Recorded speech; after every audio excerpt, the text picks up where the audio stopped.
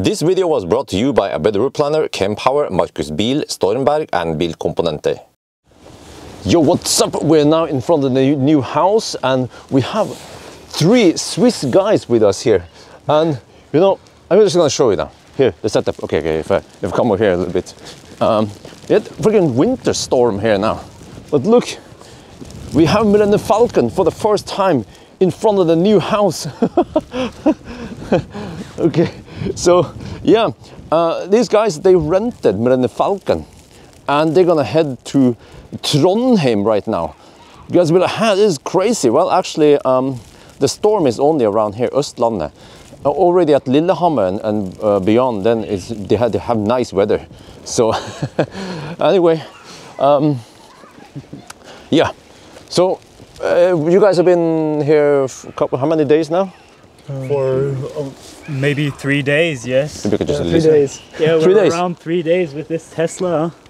Pretty cool. Around Oslo or so? Oh yeah, for the moment we focus on Oslo and now, well today Lillehammer and a little stop in at Mjøstølet and then well back by some detours. Yeah, you just yeah. Yeah, the first 2 days we had plenty of sun, and now from yesterday evening we had sun, and then we woke up in the morning and plenty of snow everywhere. Yeah, Crazy. But the Tesla drives pretty nicely on snow, even with 10 centimeters of snow. So yeah, it's pretty cool. The traction control works pretty well. Yeah, that's kind of surprising though, because other cars like got stuck, and really with the Millennium Falcon never had any situations where we could have yeah, issues with the snow, even in these conditions. yeah. Well, you have good Falcon tires on it. Yeah. Well, okay, cool. So yeah, you see, yeah, it's kind of snowed. I mean, it's okay. I'm not joking. They parked here just 10 minutes ago, roughly, and it's already snowing down. It's just crazy. Yeah. So, man. So yeah, I recommend that maybe I suggested you guys could go to Åndalsnes tomorrow. Yeah. So over there it's going to be nice, sunny, clear sky, unlike here. So that's a nice place. And then, well, how many kilometers are you planning on driving Millennium Falcon? Well, I think it's like 500 there, 500 back, maybe 1,000. 1,000? Yeah. It's like a 1,000 kilometer challenge. And did you have any issues? So how was Millennium Falcon to drive? For the moment, it's been pretty cool. We had just an issue with the tailgate not opening, but we fixed it. What? Wait, what is it? Maybe it was too much snow on it, too heavy.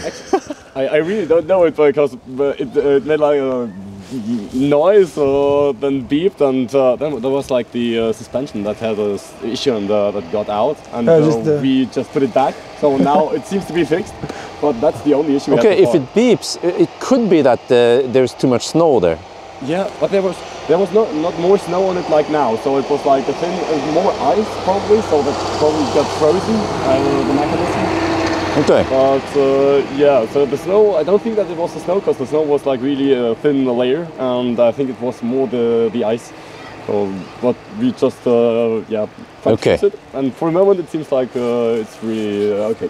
Well, as long as Millennium Falcon doesn't stop, then yeah. In the middle of nowhere. Yeah. Yeah.